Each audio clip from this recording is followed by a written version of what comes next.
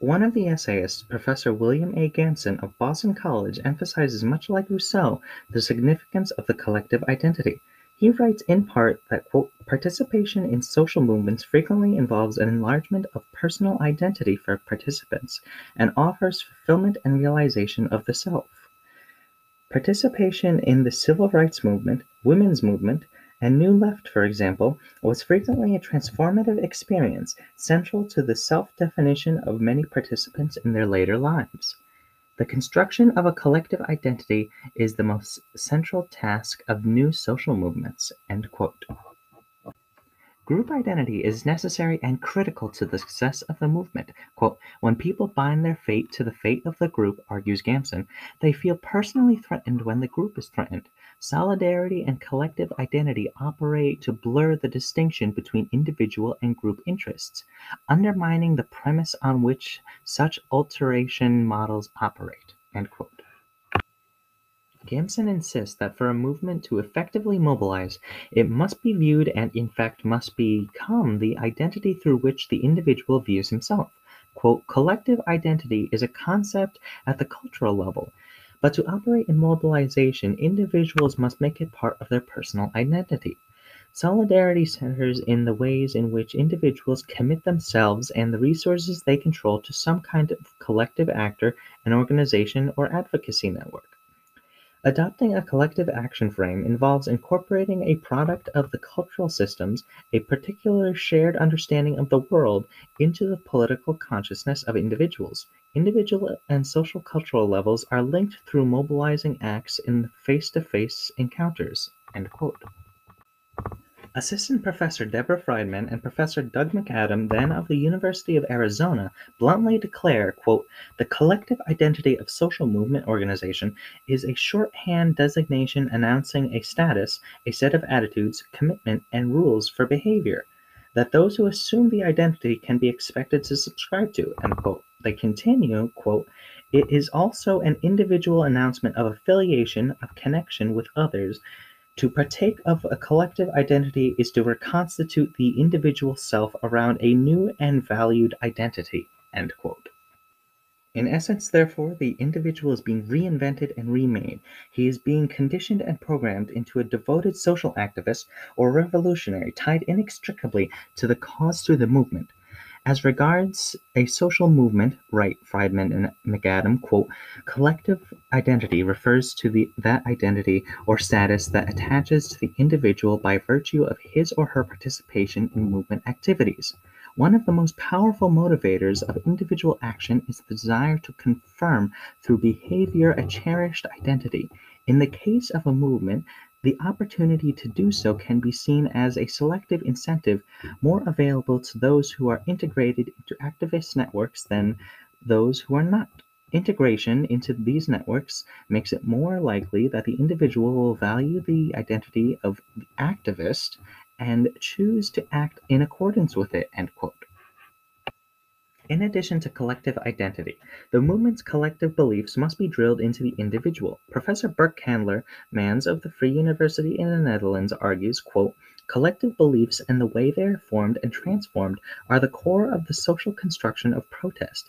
Interpersonal networks submerged in multi-organizational fields are the conduits of this process of meaning construction.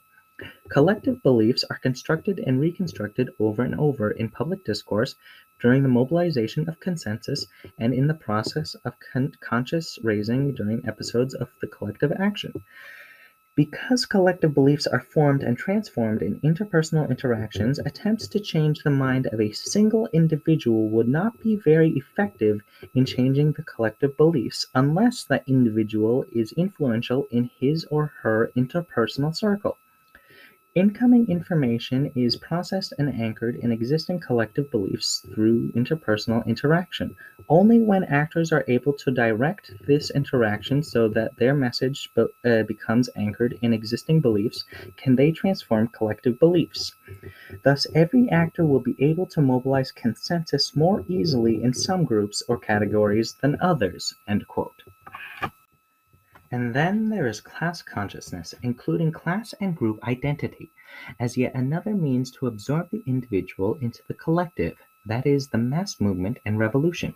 Professor Aldon D. Morris of Northwestern University contends, quote, empirical studies using diverse methodologies and conceptual frameworks have demonstrated that class consciousness has developed in a variety of societies and historical periods, and that it has affected major revolutions and social movements.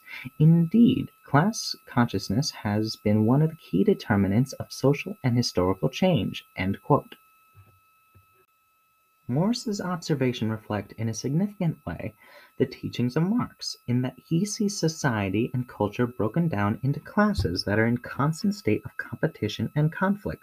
Class consciousness, he writes, is important precisely because it influences the very nature of class conflict and helps determine the kinds of social structures, unions, political parties, workers' associations that will be erected and that affect the outcome of class conflict.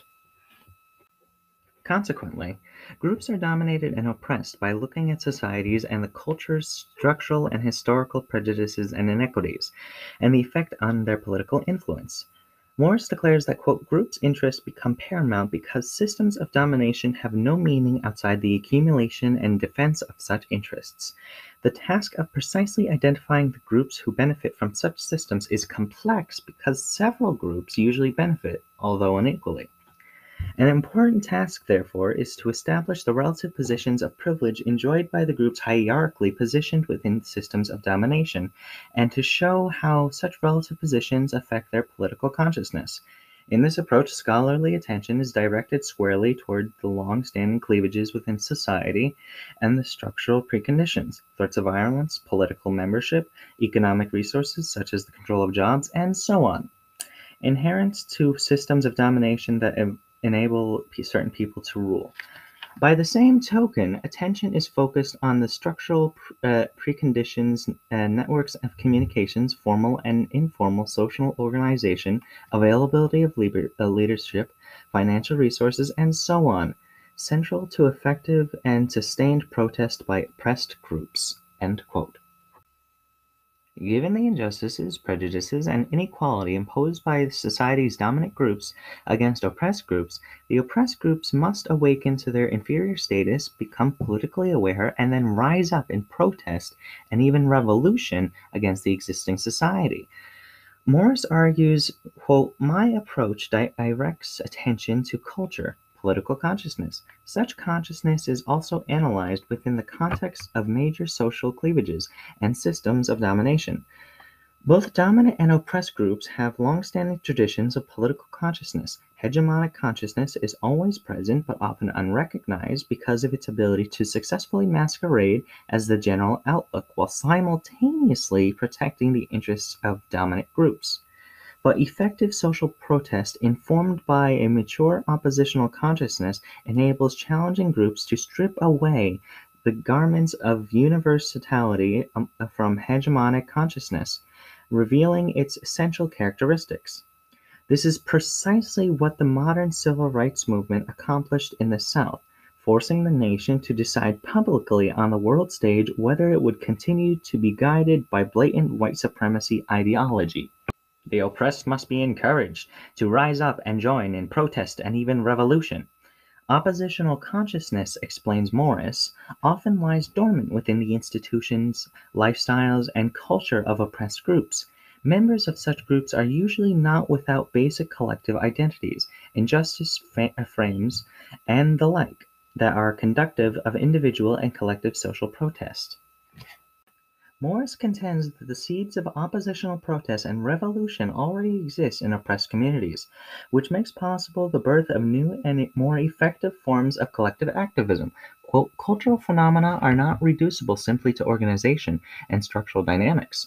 Indeed, varied forms of oppositional consciousness are important precisely because they are able to survive under the most adverse structural conditions.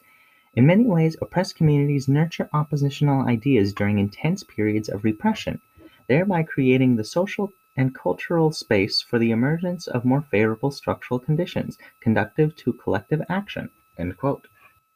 Moreover, much can be learned from the experiences of successful combat-ready oppositional protest, that is, veterans of protest movements, that help spread and sustain activism. Morris writes, quote, Combat-ready oppositional consciousness can have an independent effect on structural determinants of collective action. Once a successful instance of protest has occurred, it affects collection action in two ways.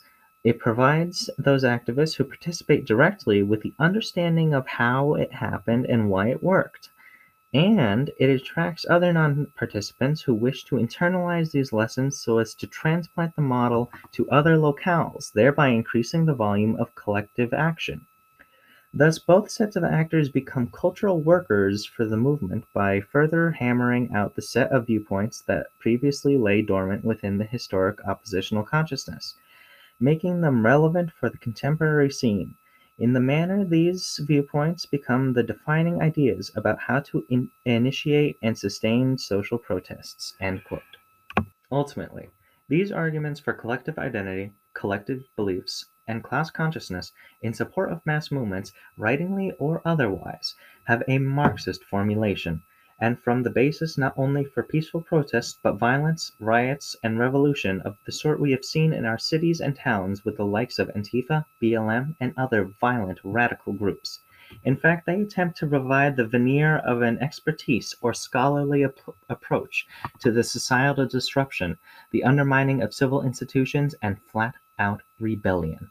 Professors Francis Fox Pippin and the late Richard A. Klauhart wrote less about social movement theory and more extensively and openly in support of militant uprisings, and they were more forthright and detailed than many others in the prescriptions for using activism to develop disruption, create crises, collapse institutions, and excite riots as legitimate and necessary to transform society.